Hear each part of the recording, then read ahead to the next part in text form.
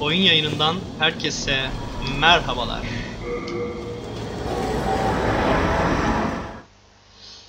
Demon's Souls'un sonuna geldik. Bırakmayacağız demiştik. Buradan devam edeceğiz demiştik. Ve tam olarak kaldığımız yerden devam ediyoruz. Şimdi Nexus'ta farklı bir şey olacak efendim.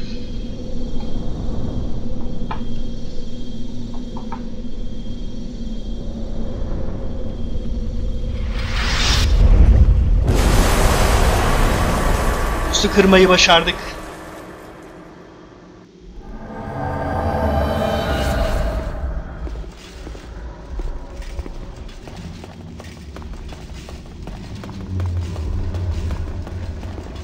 Arkadaşlar ben gidiyorum. İyi bakın kendinize. Buralarda kendinize mukayyet olun. Hark, I hear voice of yore.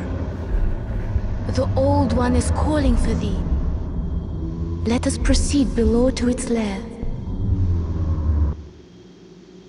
Gidiyoruz.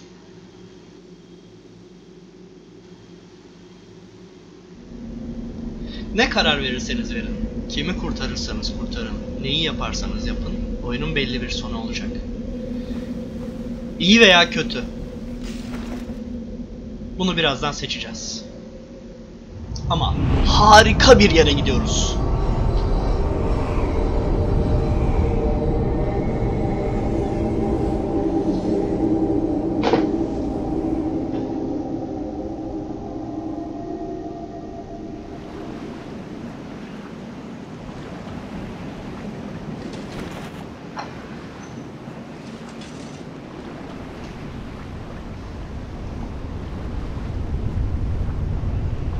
Hey Maiden in Black. Ne oluyor? İşte geliyor.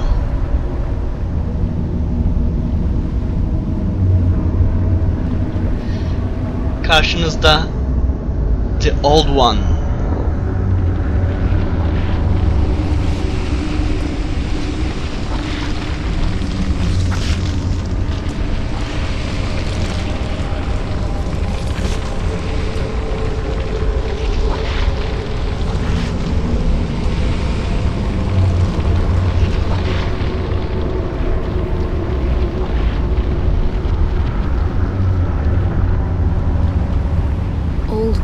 I have brought thee what thou wishest, thy new demon.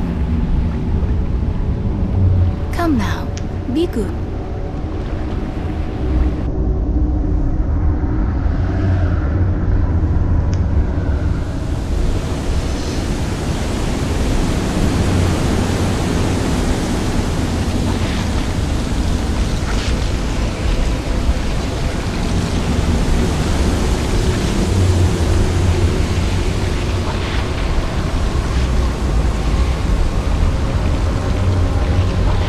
Ne kadar uysal. Ne kadar harika.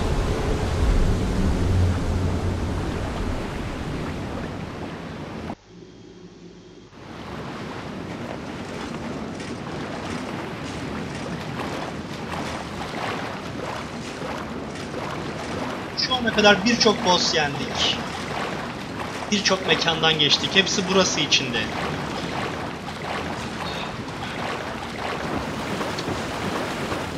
Mükemmel görünüyor. Ben hiçbir Souls oyununda böyle bir yer görmedim. Let us proceed below to its lair.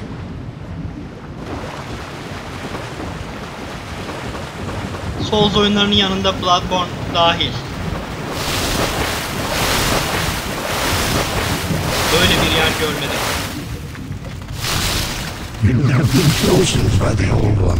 İçeride kim var?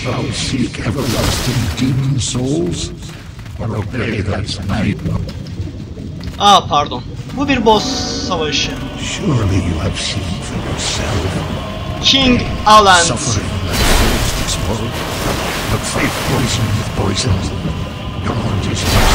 Çok zayıf.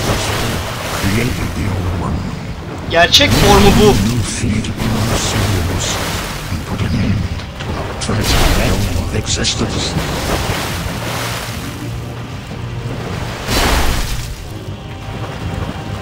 Canı hiç fena değil.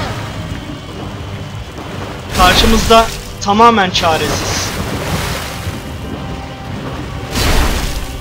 Yapamayacaksın Allant.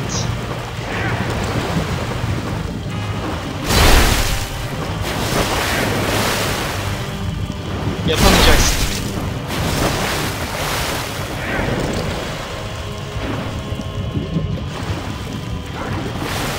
Şuna bakın, çok çaresiz. You're a fool. Don't you understand? No one wishes to go on. Ben oradan geçmek istiyorum dostum. Kusura bakma.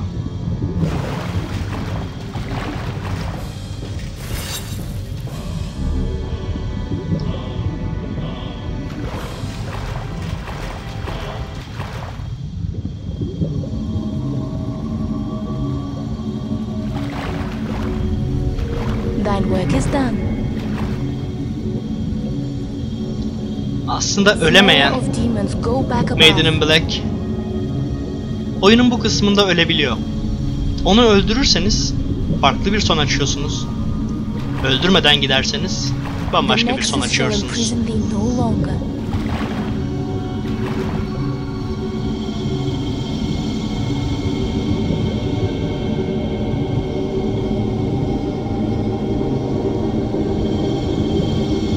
I shall lull the old one back to slumber. Özellikle credits ekranında söylemek istediklerim var. Öncelikle şunu yapalım. Buradan geçmek istiyorsak The old one and I shall slumber interminably. That is the way it must be. Thou mayst go. Be gone to thine world.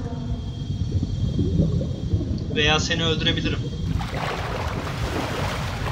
Buradan geçmek için onu öldürmek zorundayız. Veya Maiden in Black'e kıyamam ki ben. My thanks. At last my duty is fulfilled. Canım benim. Bu sonu seçiyorum.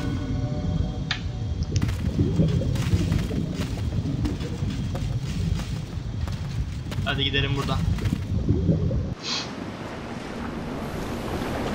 Sen git de onu biraz uykuya yatır.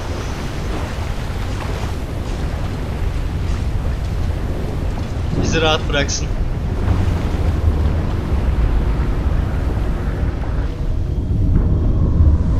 The Old One, along with the Maiden, were swept back into the lulling fog. Boletaria was spared from the demons, but also lost its knowledge of soul arts. The souls lost during the pandemonium were never retrieved. And today, the unstable world has another monumental to hold its fabric together.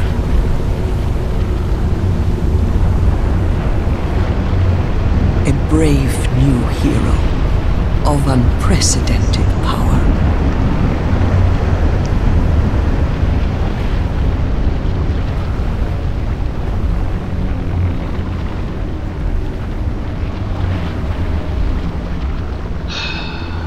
Hayranım, gerçekten hayranım.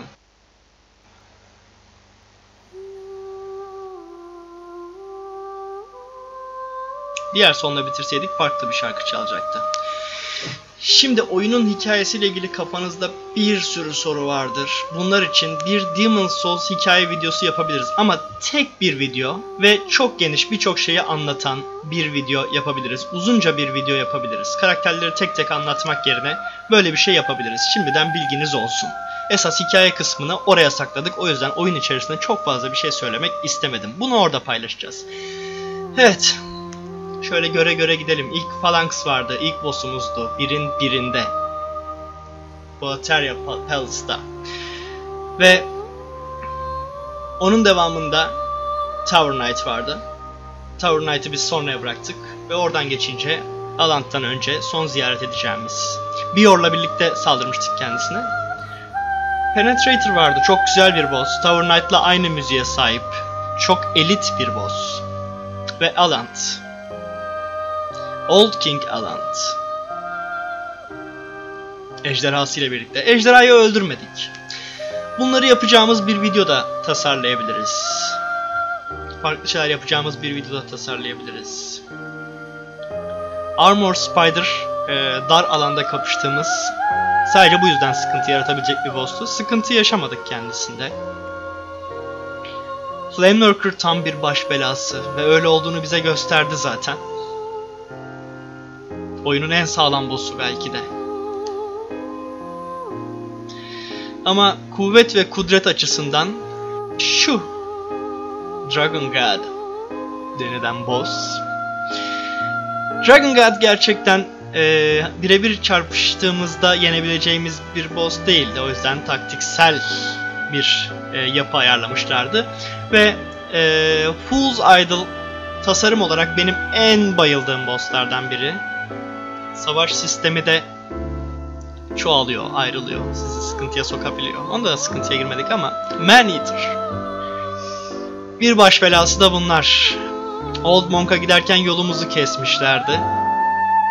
Ve birinin canı yarıya indiğinde diğeri de geliyor. Ve Old Monk şu üzerindeki uzunca entariyi invade ettiği kişiye sarıyor ve onun vücudunda cam bularak bize saldırıyordu. Leechmonger oyunun en basit bosslarından biri. Tasarım olarak tam bir balçık diyebilirim kendisi için.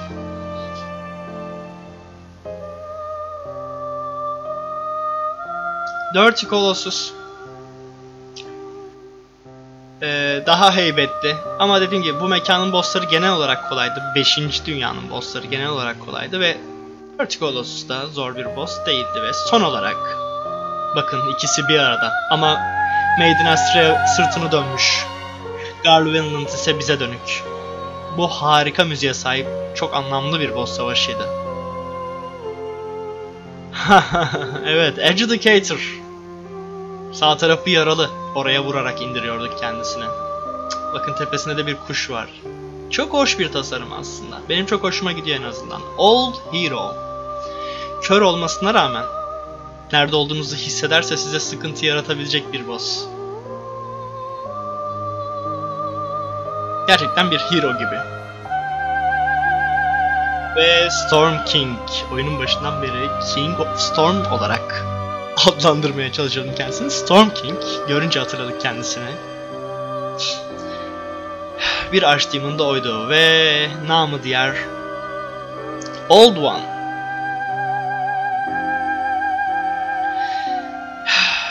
Bunu zaten bu bölümde gördünüz. Evet, Demon's Souls'un sonuna geldik.